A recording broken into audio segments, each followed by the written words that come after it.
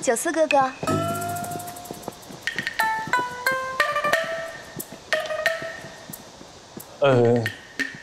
您是？见了公主，为何不拜？不必。今日我只是来见故人，不讲这些繁文缛节。下官不知公主身份，失仪冒犯，还请殿下恕罪。九思哥哥怎么如此身份了？我是云长啊。九思哥哥不记得了？咱们打小就见过，那时候我才5岁，你不知道我是谁，只当我是小宫女，帮我上树摘风筝，还骗我说叫你哥哥才肯还给我。公主是凤凰贤珠，下官岂敢攀亲啊？下官儿时做的顽劣之事不计其数，车载斗量，如有冒犯，还请公主海涵。哪里冒犯了？你我2人如此缘分，我高兴得很。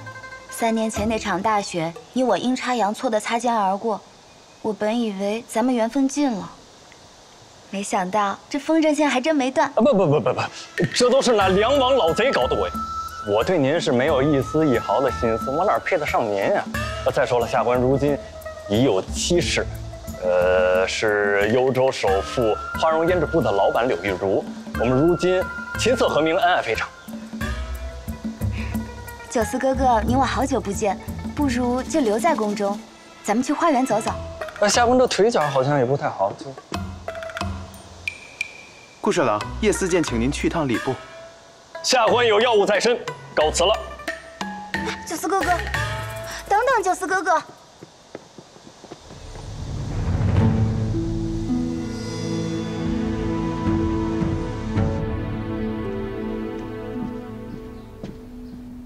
少夫人，宫里来人送了帖子，放着吧，等郎君回来，我拿给他。少夫人，这帖子是给您的，来人说是公主殿下邀您赴宴赏花。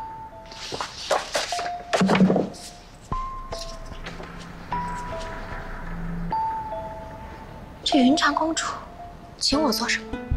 说是宴请东都官眷，好多家夫人都去。我们来东都这么久，云长公主一直下无事，怎么偏偏在9司彻查库银的时候跑出来打感情牌？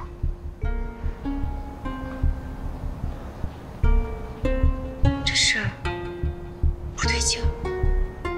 少夫人，要不要我帮您回了帖子？不用，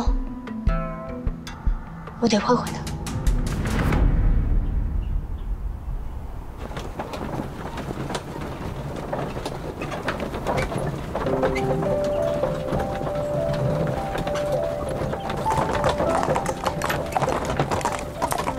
婉之，你向来不耐烦宫宴交际，今天倒累着你陪我跑一趟。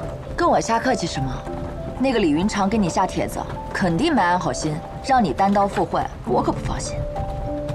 哦，还有，这些日子他和9司幼时相识，有过婚约的事儿，传得满东都都是。我当时的时候，那些同僚明里暗里的跟我打探这些，还整日说女人长舌，我看他们舌头也没短到哪里去。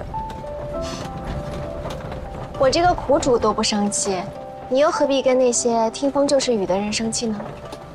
东都里这些人啊，面上花团锦簇，实则一肚子弯弯绕绕。反正我不能让他们欺负了你去。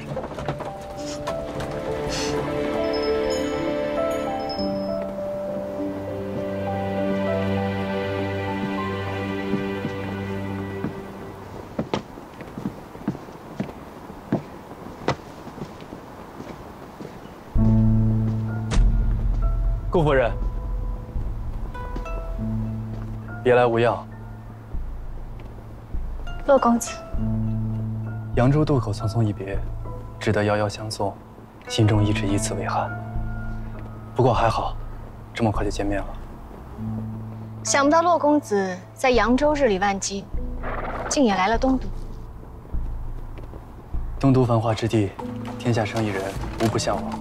顾夫人如此，洛母自然也不例外。比起你如今这朱门贵妇的身份，洛母还是更仰慕当初你还是刘老板的模样。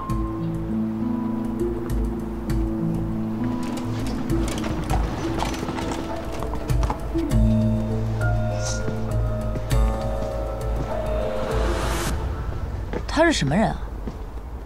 没什么，一个只敢藏匿于阴影之中的毒蛇罢了。